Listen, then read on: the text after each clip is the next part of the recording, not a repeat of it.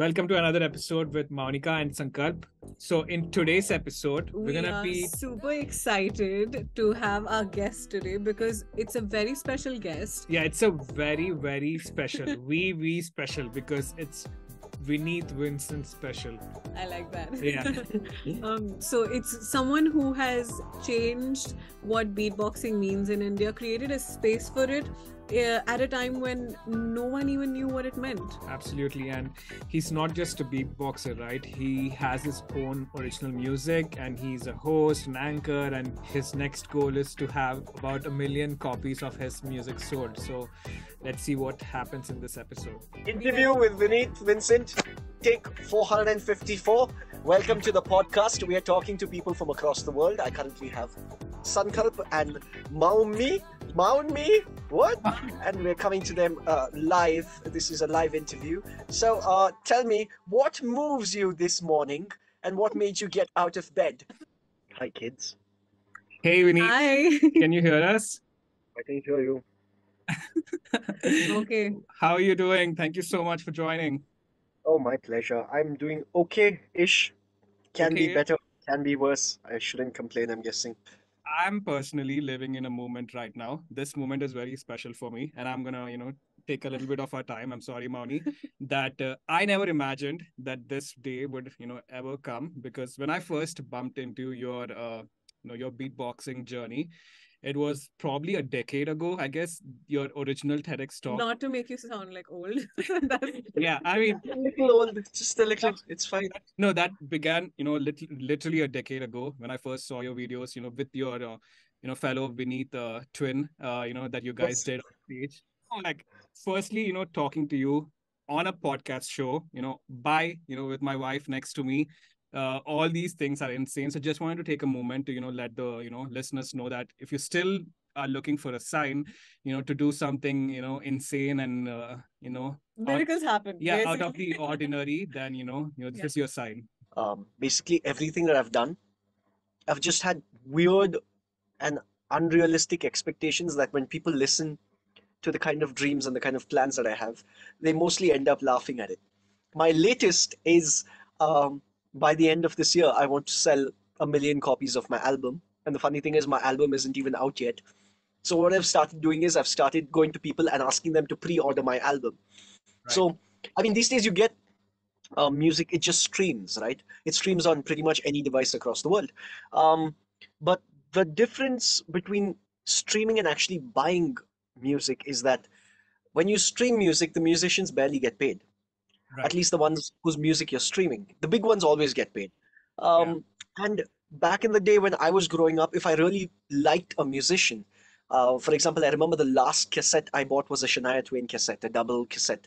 Um, and I thought that album was amazing. Like, it was gorgeous. And I loved the fact that I could own a piece of an artist's music.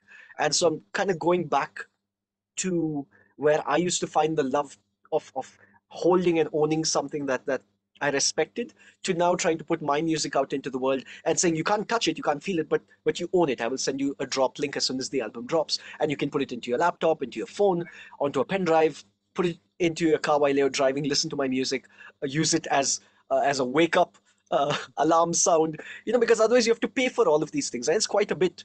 So Yeah. yeah, I've started pre-ordering the album at 99 rupees, and my target is to hit 1 million sales, like 1 million album sales by the end of this year. And that's a very unrealistic target. So I completely understand what you mean. But let's see that's what I'm aiming for. Let's see where I actually land. Now, today we'll do a little walk, not a little. It's gonna be a giant leap Oh no. from all the way to the beginning of how I know you, which is TEDx. And today you're out here, trying to achieve a goal of, selling 1 million copies. So One of the biggest like yeah, beatboxing names that we know in yeah, the industry. Like how Used to be one of the biggest beatboxing names. Now there's a gentleman named Divyansh. Mm, oh, he's from mhm, Jaipur. okay, Phenomenal beatboxer. Super unique. There's just like two or three other beatboxers that kind of sound like him. And I kind right. of like that because when I started beatboxing, everyone started sounding like me. That kind of bothered me for a while. But after a while, it was like, it's okay. But this guy, you should check him out. Divyansh Kacholia. Kacholia. Yeah, Kacholia. I messed up his last name. There are He's amazing. four beatboxers I can think of. One is Okay. you. The Okay. other one is Tom Thumb. Do you? Tom I Tom. think Oh, yeah. yeah. Australia. After bumping into your beatboxing episodes on Correct. TEDx, then Right. YouTube suggested me to look into that as well. And the third person is, I don't know if you know this Pakistani YouTuber who does flute and also does beatbox at the same time. I don't remember his name right this moment. Right. Yeah, and Okay. the fourth one is Mauni's little brother, my Yeah, my brother-in-law. Oh, younger brother. He Yeah. does beatboxing as well. And actually, funny thing is, before this call, we had a little argument with him in regards to what is the right way to learn beatboxing, the 101s The of it. basic, the Yeah, the absolute basics of it. basic. Is Yeah. it okay. bits and cuts or Is it boots and cats? Because the way he teaches me, or tries to at least, is boots and cats. And Uh, yeah, here, Sankalp always says, no, it's bits and cuts, because that's how I heard it first. Interesting. So, I mean, it's basically anything. It's you can say bits and cuts or boots and cats or I like saying boot this, cut this. okay? So when you say boot this, cut this, uh, you have a lot more words to play with. So the boot this, cut this, boot this, cut this. It's a lot more simpler for people to pick up. Yeah. Now that we're doing this, can I ask you, Vineeth, for a little training or for both of us, a little bit of beatboxing? Sure, I will send you my Google Pay number. You can send me the pay. Okay, so uh, Yeah. training. Okay, so I tell you what, like the way I started off as a beatboxer was I took very simple words, sounds, and syllables, and these are sounds we all did when we were growing up. For example, one of the sounds are, when you were a little kid, you used to make the yeah. Do you still do that by any chance, or like, I do other sounds, but not this one. Yeah. okay, then we shall not go into that conversation at this point in time. This is PG rated, kids. All right. So, yeah. So a sound like that. The I took a sound as simple as that, and I put a word into it. So I went wow, right? And I said it twice. I went wow, wow, wow, wow, and that turned out to be a beatbox sound. And then I figured ways to use that sound with a beat. So I go wow, wow, wow, wow. Add a little kick there. Wow, wow, wow, wow, wow, wow, wow, wow, wow, wow. So like really simple sounds, when you start practicing them and you start really working to clean up those sounds, that's the way I learned how to beatbox. What really inspired you to get into beatboxing? Because as far as I know, 10 years ago, 10 plus years ago, beatboxing wasn't even a thing then in India. It had just sort, people hadn't even heard of it. Kinda, So yeah. So I started in 2007 as a beatbox actually, and so it's been a very, very, very long time. What inspired me to do it? Being broke. If I'm being absolutely honest with you, I needed the money and I needed to do something in order to get the money. But I was already emceeing back then. Okay. I was Mhm. working as a presenter, as a host, and an MC for small brands and small festivals, doing shows at the mall. And the beatboxing came quite naturally because I would like how I'm playing the fool even now with y'all. I'd always play the fool on the mic and I'd go super early for sound checks and I'd just fool around with the mic and it started sounding like a beatbox. And at one of my gigs, I even remember this. This was at Commercial Street. There used to be a West Side there. Okay. This was 2007 December, just after Christmas and before New Year. I was making these stupid noises and these beats on the mic, and a guy walked up the floors and he came up to the top and he's like, "Was that you?" And I said, "Yeah." He said, "That was some very cool beatboxing. You should do that professionally." And I was like, Wow. interesting. Tell Well, me more." I had the first mover's advantage. I had something very unique that other people didn't have, and I approached it like it was a business rather than just something for fun or something that I might have been good at or something I wanted to show off with. I took it very seriously like it was a business. I think I was always just really comfortable being on stage largely, right. and I would always sing in the school competitions. Every single time I've gotten the first place with the school competition while I was singing, and being on stage just came very naturally to me. I, True. I didn't have stage fright. It felt like I was just talking to you all, like how I'm talking to you all now. It's the exact same way, the exact same accent, the exact same hand gestures that I use on stage, and I just be me, and it just fell into place. So I was always comfortable on stage. I guess Yeah, what comes naturally to you, and for someone looking at it from the outside, it looks like, oh my God, he has something unique. But that's something yeah. it is, it's a flow. It's a natural thing for you. It's a flow. Yeah, school, which is why I didn't like school. School always forced me to do things excessively when I was not good at something. And when I was really good at something, they said, you don't have to focus on that. That'll come naturally. Study that lesser, focus on the ones you're doing badly with, and then you'll do well in those subjects. So imagine if I actually focused on the subjects that I was good at. If I was really good at history, I was really good at geography, I was really good with English, I was good with biology, but I didn't focus on them. I was focusing on the things I was not good at. But did you always know that you wanted to do something different and unconventional and not like the regular mainstream fields that kids are usually pushed into? I didn't know what I wanted to do, but I knew what I didn't want to do. And I didn't want to keep doing the things I was bad at. Right. So the things Process. that I was good at, yeah, the things that I was good at, I felt good doing. And so even music, I felt happy when I sang.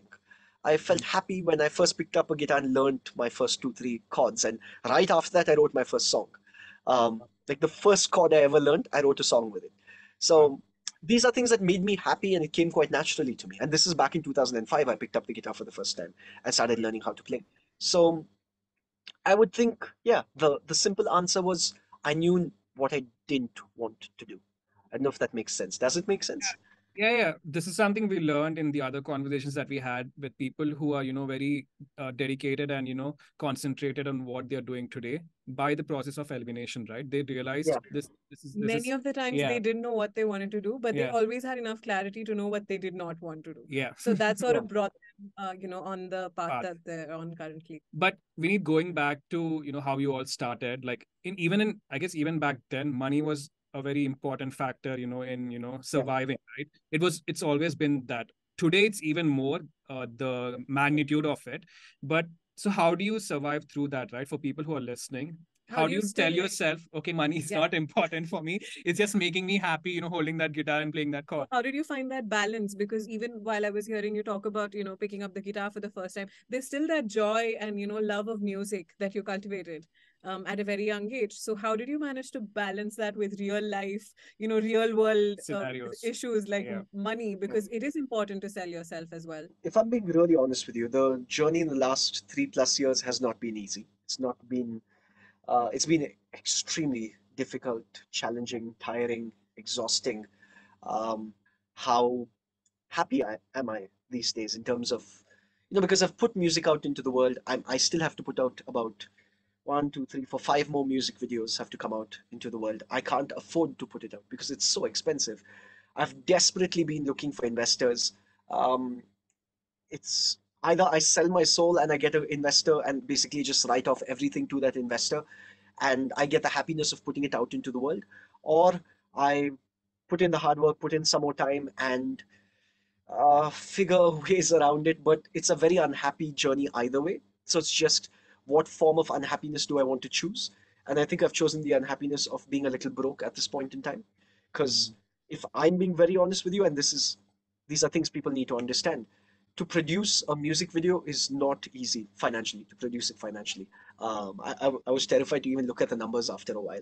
So I've been self-funding myself every single amount of um, like my everything that was in my piggy bank, I took out and I just invested back into this because I've been beatboxing and emceeing for what 16 years now. And it's amazing. I have an amazing job. I really appreciate it. I really appreciate the fact that I've been able to do this for money. Can you imagine like stepping on stage, entertaining people, making people laugh, making people go, wow, that's a good job to have, and I've made money out of it. But it's never, I've never gone back home and thought, wow, I've made a difference in someone's life or I've made a positive impact in the world. But with my music, I feel that every single time I perform a song, somebody listens to the lyrics, they come back, they have a conversation with me, we talk about it, they tell me their story, I tell them my story, and I think both of us move away as better people from that conversation. And now it's Right. happening on a larger scale where I'm putting my actual music out into the world, and people are watching the videos, and people are seeing, the kind of lyrics that I've put out. And they are they're moved by it and they want to have conversations with me about it. They tell me about the crappy stuff that's happened in their lives, and there's a sense of fulfillment that I feel at the end of the day, and Right. which is why I know that this is the direction I need to head down. And Mhm. if not now, then when? Because I could be dead any day, so might as well do it now. It's Let's see how difficult it to goes. find a common point where you are satisfied with what you're doing, and also the people who are watching you do what you do are also happy at the same time, right? See, what fulfills another person does not necessarily fulfill me, even though I am the giver of that fulfillment. I don't love beatboxing. I don't Right, love MC, but right, I love music. Music moves me. Music right, speaks to me. Music makes me happy, makes me sad, makes me go through a varied number of emotions. It makes me feel alive. It makes me feel right. human. And Absolutely. I think that's what's important because as a beatboxer, like you just said, charisma, right? Life isn't only about the wow moments. And that's what beatboxing is. It's just all wow moments. There are no depressive moments. There are no sad moments. My job is just to come, entertain, make you go, oh my God, that was amazing, and leave, Yeah, leaving people on a high. right. But as a musician, as an artist, as a poet, you talk to the human emotions that are so varied that Yep. sometimes we just forget that it's important for us to go through these emotions. And that's something I really want to do. And that's something I think I'm capable of doing so, which is I why I mean, did it. a song of 4 minutes is nothing less than a feature film, in my opinion, because it takes you through that many emotions Yeah, in such a little amount of time, Yeah. right? And people don't right. realize Yeah, that sometimes there's, months, probably even years of hard work Yeah, behind just those 4 minutes that someone yeah, listens to on a bus ride. right. Yeah. Yeah, makes all the difference. yeah, What about, sorry, Yeah, yeah. go on. What about staying relevant? We need, like, it makes you happy, to put out a certain kind of lyric in a certain kind right, of word in a song, but right. some people come and suggest no, you can't put that because that won't reach a lot of people, and then you need to reach to millions of people and make that money. How do you So how do how you, how important is that when yeah, you're making your art? how important is it? Yeah. Maybe by the second album or the third album, I would focus on that. But for now, I'm doing this for me. So Okay. people have told me this and that. And I have cut off a couple of things here and there, but as soon as I feel like I'm being forced to do it or it's coming unnaturally to me, I immediately revert back to the original plan. Because the music that I'm putting out now, I wrote when I was a kid. So the first song I told you I wrote when I first picked up a guitar and I learned Right. my first chord, first two chords technically. And I wrote the first song and I still don't have the guts to put it out into the world because it's extremely deep, it's extremely emotional, it's Right. painful, it's very real, and it's written by a kid who just looked at the world in a very black and white sort of a way. Right. Right. Um, just right and wrong, no ifs and buts and maybes. So I sort of want to do justice to that kid who wrote Absolutely. these lyrics and wrote these songs. And so I'm still struggling with a lot. And I think I'm not very equipped to answer that question in terms of the balance. But as of now, personally, I'm just trying to be as authentic to that kid as possible. So even though it's not very current, even though it's not very cool, even though it's not very, I keep get like a lot of people call me a boomer constantly, and so it's true. I get called a boomer a lot, and but if I'm authentic to that kid that wrote that song, I think I will be a happy person once this album comes out. I think you always make sure that the backbone of whatever you put out is authentic. Whatever the extensions of it are, like, the video that you look at, the people that are in the video and all of that can be something that is not something you want. But, the heart of it is something you always look at, right? That should be something that you like and you love to do. So Yeah, yeah, I think a majority of that is what you do. And that, that yeah, keeps you. yeah, yeah. But we talked a lot about beatboxing. There are so many titles that are associated to you, right? If there's like a One is moment moron. That's a title I'm very proud of. I get called a moron a lot, and I quite like it. I think I'm that a moron. that makes you unique. Being a moron stands I you have to get out. a T-shirt with the name. I'm with moron, and just point straight at me like that, and I walk No, around with that T-shirt.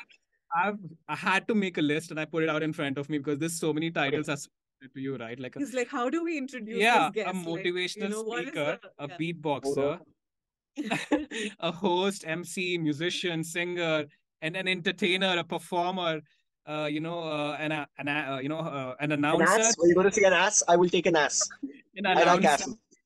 How Uh, uh, how do you define your own self? How do you introduce yourself maybe when you like, walk into a room and you have to like tell someone what you do? Yeah, How do you do that?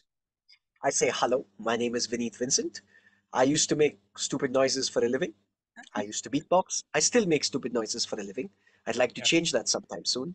I'm also a little bit of an MC. I'm a host, a presenter, and yeah, I'm as of now trying to be a musician. Dude, follow. everyone's verified these days. It's not a big deal at all. Like every second person who does nothing on the planet is verified. So it's I don't take these things Yeah, as a wow thing anymore. Like verification badges are the new TEDx talks. Everyone has one. So What yeah. is your definition of, the wow thing? Or like what would million make you feel like millions I of made it? copies. Yeah, A Except for million the albums. million Well, albums. Yeah. apart from a million albums, I think it would be to be able to go on tour, to be able to sell out venues. Someday I'd like to sell out stadiums, uh, and yeah, travel the world as a musician.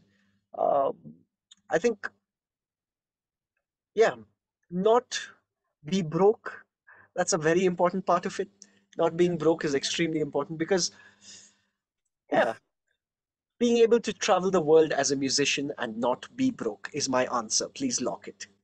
right. Got it. Yeah. Yeah, you gave us a little 101 of beatboxing. So for the listeners, if you are, listening to it and if you're learning, you can, look in the description for the GPA number for Vineeth, and you can once you're done learning, you can send in the money. Hey, I actually have free tutorials on my YouTube channel. It's called Beatboxing for Babies, and I have another one called Beatboxing for Bosses. This is on my Vineeth Vincent official channel.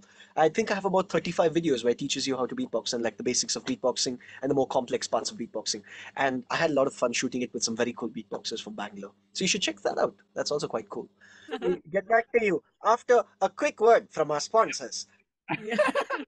Okay, so if you're enjoying the episode so far, please, Because please, we definitely are enjoying yeah, it. please make sure to follow the podcast on Spotify and Apple Music, any other streaming platforms that you can find it on. But if you're on YouTube, And watching us right now, be sure to take a moment and subscribe, like, comment, and do share it with as many people as you can. Let's All right. go. So I had a question for you. About your creative process. I'm not going to ask you exactly what it is because I know that it's such a personal thing for Oh, artists. I was going to give you a very questionable answer. Okay, but please go on. You can still do that, no, so but do you just go for a walk and then you find inspirations for your music and stuff, or and also how difficult is it to not sound very similar to another song that is already out there? How difficult is that? Yeah. I have to completely disconnect from people, from the world. I have to sort of go into a little bit of a cocoon. This is my cocoon, by the way. I call it the Bat Cave because it's super dark when I turn off all the lights and it gets very, very quiet because it's completely soundproof. So every time I need to sort of go back into that zone of creating something that I'm proud of, I find the need to disconnect from everything that is mainstream. What I also do is I go sit in coffee shops. I drink cups of coffee by myself. Go to another place. I sit in another place. I order a nice meal. I sit and have a nice meal by myself. And it sort of gives me perspective and it changes the way I look at things. my question was going to be more about the aftermath. Like when you perform or, when you release a piece of music or especially original music out into the world, do you ever feel, like you've given a piece of yourself Mhm. away? And then does that ever sort of drain you like after a performance or a release? So I'm terrified when I put my music out into the world. I'm literally terrified. I can't speak sometimes. I regress into questionable states and um, it feels good to put it out into the world, but at the same time, I am, because of how authentic it is to my existence and my journey, I'm terrified as to what other people will think about it. And I constantly remind myself that it shouldn't matter, but it's easier said than done. So there's a lot of fear that goes into putting these things out into the world because, like you said, it's a part of my existence, it's a part of my soul. And given how deep um, my connection is with these songs because I wrote them when I was a kid. My last song was written in 2009, and that was the first song I launched. It's called Color. It's on my YouTube channel. So that song was the most difficult thing to put out into the world because of how me that song was. And so even now, when I get into the studio to do my vocals or to do my guitar takes, I constantly feel like I'm not good enough. I constantly feel like I'm not going to do justice to how beautiful the song can actually be. But then I realize that as a artist or as a creator, my job is to do the best that I can and put it out into the world as authentically as I can be. Um, and then it's left up to the rest of the world to take that authenticity and make something else out of it. So there's this question of, I like this question where someone said, who bakes for the baker, right? So for you, like when you want to take a moment for yourself and get away from all this systematic chaos, I guess, what do? You said you go into the wilderness, but for us, Yeah, we come to your music, to get that little, freedom and, break away from the regular 9 to 5 jobs. What do you do? right. So when it comes to music specifically, uh, I've reached that stage where it started feeling like work. Every time I listen to music, it feels like I'm working because I'm Yeah. constantly processing it. Can you see that? Like there are a bunch of records to Yeah. that corner. Vinyl Yeah, records. yeah. So a bunch of records there. There You have a are player as yeah, well. even I do have the player. You can see them even there. Oh, yeah. Right there, yeah. I've also sort of taken a break from that for a while because even that is sort of getting a little overwhelming after a particular point in time because I'm no more listening to be entertained. I'm listening to process. And that's, like I said, it's feeling like work. In fact, I've stopped listening to music in my car altogether. I can't listen to music in my car anymore because it's a very intensive process of trying to create this music. It's too Yeah. overwhelming. Asking for opportunities, but unfortunately, this hasn't worked too well in the last 3 something years for me because I've desperately been trying to raise funding to finish the album and to also Right. put out the remaining music videos out into the world because only then will I be able to start touring as a musician and make money. Yeah. But even given that I've been in the industry for so long and I've done some very cool things, it's still extremely difficult for me to just close one single sponsor for one music video. So it's still not easy. And I had financed my second music video and my third music video. So yeah, it's, I think, asking, but again, asking hasn't been working for me as of now. I was watching an Instagram reel the other day about how you have to start surrounding yourself by people who reflect the kind of goals and reflect the kind of person that you are. Uh, the way successful people always hang out with other successful people. They are they go golfing with them, they go bowling with them, they go for dinners together, and they Yeah. work together also. So I think the people that you surround yourself with is extremely important. But that's getting all the more difficult these days. I'm guessing as we get older, people get married, people move away to different countries, and then they have babies, and it's quite difficult to hang out with people because they want to hang out with the people that are in their class at this point in time. Yeah, I truly believe in that because I love this sentence which says you become the average of 5 people that you hang around the most time with. And that's been true to my life situations as well, and that it reflected in the work that I eventually, put out there, So, but yeah, thinking about, having those connections and you took the time to establish them. And now that you have them, that doesn't really mean it's going to help you, right? You Yeah, still have to get out sometimes, there. yeah. Doesn't Yeah. And Yeah. 400 doesn't brands is not a small number. Yeah. It's difficult, but there's no other. You don't know any other way. This is the only yeah, thing. there is no other way at this point in time. So I just have to keep moving forward. So there's no other way. What you breathe in, right? This is what keeps you going. I really want to know what your most memorable experience was while performing or anything related to your art. you're like top, the moment I that think sort of it's keeps you going. unfair to ask Just one. top three maybe. Someone you met, someone you looked up to, or an event or a Yeah, or performance. something that inspires you, Yeah. or on the worst days, you sort of look Right. back to that memory, and that's what makes you feel like, no, Vineet, I have to, you have to keep going and do justice to yourself. Like, what is that? There must be one. Come on. Uh, I'll tell you, the best gigs I've had was me just playing the guitar in the corner of a restaurant and barely anyone paying attention to me because I could go completely inward and just be Yeah. myself and perform for myself. And at the end of the song, I would play the last chord, I would strum it and just let it ring out for a while. And then I would just smile to myself because that would feel really good. Um, those, as you were asking me those questions, those were the shows that kept popping up into my head. The ones where people are just doing their dinner, they're Yeah. having their conversations. My music isn't loud enough to bother them. It's not quiet enough for you not to be able to hear it. Yeah. And I absolutely loved that, those emotions. I think COVID was that massive turning point for me where I could take all the resources and all the contacts that I'd made to actually put it to some valid use. Uh, to be able to find people beds, to be able to find people oxygen tanks, blood, um, get them from one place to another. A friend of mine from Delhi was helping kids with getting access to phones because everything moved online, right? So, and kids who can't afford phones or a laptop were basically left behind. They couldn't attend school or college.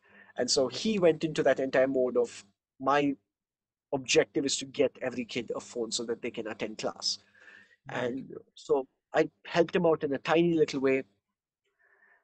I think those were the most fulfilling bits and pieces of my career so far. And I felt useful. I felt of some use because, you sometimes doing a show, beatboxing on stage or emceeing a gig is pretty much like just going to work for me now. I can just wake up, wash my face, Yeah. brush my teeth, head out, do a show, and it'll feel like I'm just going to work. Mm. The clients on the other end will be freaking out. They'll be like, "Oh my god, this is not done. That is not done. This. Oh my god, what will he say? What will he do?" But I just hold the pieces of paper in my hand. I look at what needs to be done, and it flows for me. Right. For them, Yeah. it's not a flow, Yeah. but for me, it is. So it's not very challenging. I'll be honest with you. It's it's just another day at the office. So largely, I've done about 1,800 plus gigs, and it's between 2006 to let's say 2013. And I can remember like top 10 gigs of my career, but yeah, I Yeah. think looking back into the past is not something I'd like to do. I want to just be really, really hopeful of the future and things that lie ahead of me. Because Yeah. Absolutely. yeah, I've done a lot in the past, but I don't want to constantly keep living off those moments because I've been there, I've done that, it's been beautiful, and I want to go on to the next thing now. So now it feels like I'm coming back full circle to the music, where Yeah. I just loved playing music and it made sense to me. Yeah. I mean, more than 15 years of doing this, and tomorrow will be another day for you to start all the way from Correct. scratch. Yes. Thanks for Yes. reminding me. But um, this has been incredible. it's been a wonderful interview, and Thank you what very much. what lovely energy you bring. Despite it being like 11 p.m. and you having Yeah. such a long day, we truly appreciate Oh, your hey, time. thank you for making this happen though. It means a lot. Thank you. Thank you for your time, and this has been beautiful. We'll keep all the links for all of your stuff. It's All super your two, channels, and yeah, yeah, two And the channel. QR code so they can pre-order the album, which is called Growing Up and Then Some. And my ab- YouTube channel is called Vineeth Vincent Music. And my Instagram channel is called Vineeth Vincent Official. No, there's so many things. So Instagram profile, couple of YouTube channels. You yeah, did a lot Yeah, of bike episodes, with talking to people and their journey, yeah, yeah. and tutorials of beatboxing, and you have people rooting for you yeah, here, and we're gonna hit that, a million. yeah, Yeah, we're gonna hit that million sale, and even Minimum, more. yes. And even more. and even more. I love Yeah. that. Beautiful. If you could give a quick shout out to my brother, I know it will make his, Sure. night. Ah! Does that work? Name is Tarun. So Tarun, hi Tarun, my name is Vineeth Vincent, and I'm supposed to give you a shout out because your sister here called you a big fan. I don't know why she would call you an object like that, and that to make fun of your size. I think that's not a right thing to do. If you're a Yeah. little fan, a medium-sized fan, or a large fan, it should not matter, Tarun. As I love long this. as you are an electrical object that rotates Oh and my God. cools people down. So He is yeah, keep cooling people down and keep your chin up because life like is not nice like all the you. time. Yeah, like you, his character is electrifying, so I'll put it like that. Yeah. Oh, But we need nice. it was difficult maybe for us and for you to put it out in about 2 hours of this conversation, your journey of more than 15 years, but you've done it beautifully. So thank you so much for this amazing time. Thank you, man. You made a huge difference in my life, and together Fun, today, fun. this conversation, I'm glad. thanks for making this dream come true, right? So Thank you for Thank your you. time. Yeah. stay happy, continue doing what you are, and take your Yeah. breaks. But And we wish you yeah, the very best. yeah, we will make sure to support you in your All right. your Thank you. music. Thank you very much. I would say you can name your firstborn child after me, but I don't think that's, I think Vineeth is not a very wow name. Mm. The end.